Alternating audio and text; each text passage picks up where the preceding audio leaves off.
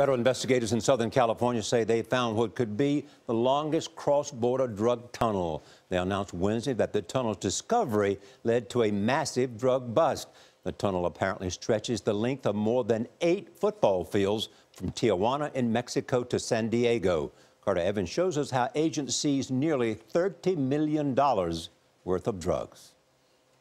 Barely wide enough to squeeze a person through, this unassuming hole transforms into an elaborate underground maze. Clear.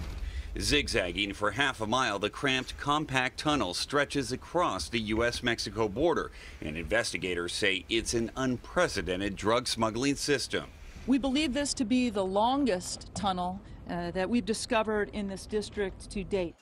As part of an 8-month investigation, federal agents seized more than 1 ton of cocaine and 7 tons of marijuana, worth nearly $30 million. The tunnel stretched from Tijuana all the way to this industrial park in San Diego where the drugs were loaded.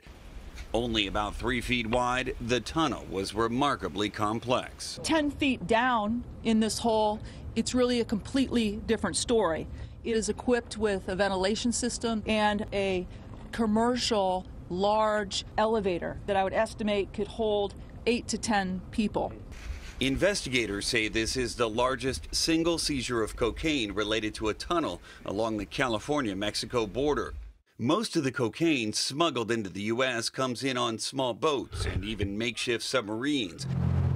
We saw this firsthand when we traveled with the Coast Guard last year following a record $200 million drug bust in the Pacific.